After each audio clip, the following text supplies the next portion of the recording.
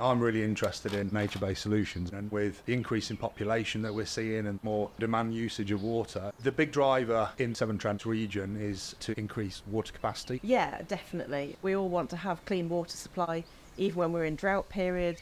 But also we need resilience in our natural world as well. Oh yeah, that's a great point. And what we've done with Kate and the Wildlife Trust is the UK's first nature-based pre-treatment for water. Yeah, we've got to think differently, and Severn Trent have done that. It is amazing. By putting floating wetlands in, we're allowing the water to basically pass underneath reed beds that absorb chemicals. And it is an absolute haven for wildlife. It supports so many different species. Nature is desperate for a home, and the minute you create it, it moves in.